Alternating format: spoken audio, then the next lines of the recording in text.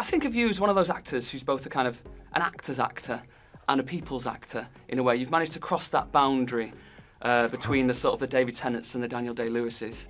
Do you ever get a sense of that, in a way, like the warmness you get from kind of people in general, but also the acting community, that reverence almost? Not to embarrass you. I don't know about that, but I mean, I live back at home where I grew up now, you know, and so I have a sort of slightly distorted view of things because, you know, I'm basically around family and where I came from all the time.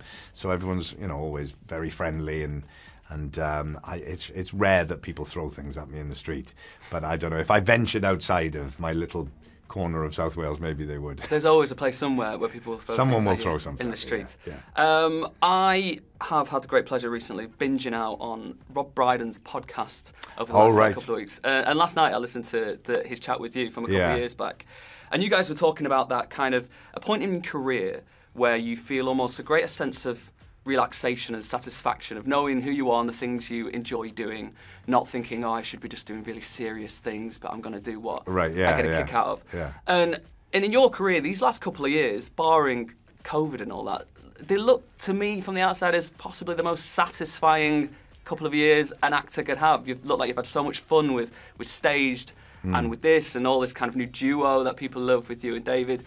Is that accurate? Are you kind of getting more satisfaction now than you have done in previous years? I guess so. I mean, I think, there is a big difference, I think, as an actor from when you feel like you're sort of trying to make a name for yourself and establish yourself and then later on, once, you know, if you're lucky enough, you feel like, well, the pressures are different now, you know, and you can sort of just, if you're fortunate enough to be able to have choice, you know, and the last few years I've really enjoyed. I think I think there was a period of time. I remember Ian McKellen started doing things like, you know, he was doing Panto and he was doing Coronation Street, and I remember thinking, see, he's just doing what he wants to do. It's great, and I found that quite a big inspiration. And so I love being able to do things that I just enjoy doing. And you know, I've never done jobs because you know, I felt anything other than I just really liked the material and I would want to watch it myself, pretty much. And that's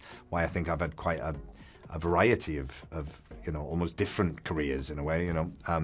I've done a lot of kind of fantasy and sci-fi and people can sometimes look down on that kind of more genre thing and think, oh, it's not as serious as the Frost Nixons or the Queen or, you know, that kind of stuff. But there's no difference for me. I've thoroughly enjoyed everything and I feel very lucky that I've got to do so many different kinds of things. But definitely over I would say maybe the last 10 years, I've wanted to do things that are much more personal to me, I suppose, in some ways. And there's something wonderful about that. Yeah. I think the numbers don't lie, and I think when you're making so many, giving enjoyment to so many people through anything from like The Damned United through to things like Good Omens and Staged and stuff like that, I think that's the only thing that kind of matters at the end of the day. In any kind of art form, in a way, it's like for the people.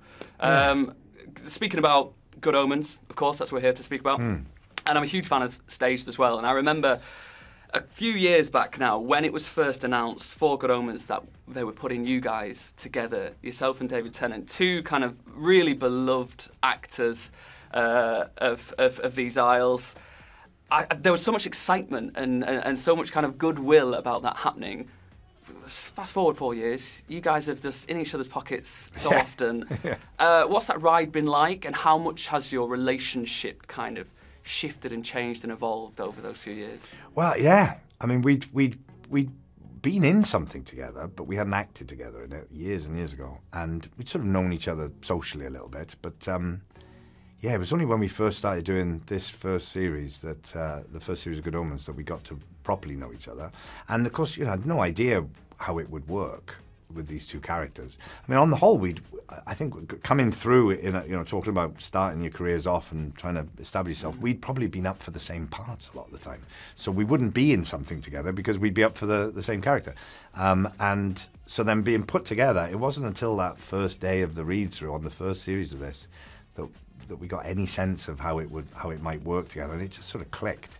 Just the dynamic between us playing these particular characters sort of just worked, and then filming that first series, we were obviously together a lot of the time, and it was just easy. You know, there was no ego involved, and there was nothing extraneous. It was just the work and just having a nice time together. And then when we were in front of the camera together, it just, you know, seemed to take off and worked really well. And then we had our daughters at the same time, just after Good Omens, and so our families started to become friendly. I mean, our daughters now send each other video messages to each other, and, you know, we... You're tied together then. Yeah, Georgia has just been in the thing I've directed, and so yeah, we're so entwined now, and it seemed to move on to Staged as well. That, you know, it wasn't just these characters. You know, the dynamics still seemed to work quite well in another format. So yeah, I hope it continues, you know. It's a bit like being in a band now, almost. I guess when so, you're in a successful band and you go off and do your own things. Your solo people are still like, projects. so you guys going to get together, do another album? Yeah. Well, I mean, you know, who knows how long this will go on for. And I think, you know, Staged has probably come to an end now. But you know, sort of never say never. But, I mean, I think we'll always be looking for something to do together because we've just enjoyed it so much. And I have to ask quickly, for myself, I'm such a huge fan of The Deal and Fantabulosa and, of course, Damn United and Who Wants to Be a Millionaire stuff. Like, you really have kind of embodied so many great people in some great work over the years. I kind of wish Tony Blair would return to frontline politics just so we can get something else with you in the future. Is there anyone on your mind who you'd like to have one more person you could have a crack at, you think? Oh, gosh, I mean, it's never really been about the person. It's you know, it's always the script that comes along, really. So it's not like I had a list of people, I want to play those people.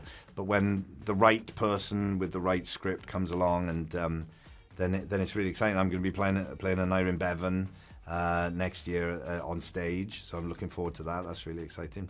But yeah, just interested to see if and when any of those sort of characters come along again. Well, fingers crossed that does another Frost Nixon and jumps onto the screen down the line. That'd be nice to see. So it's been a pleasure to meet you. Fantastic series. I absolutely love it. I hope we get many more with you guys and yourself, and I'll certainly be there to watch. Thanks, man. Brilliant. Thank you, Jonny.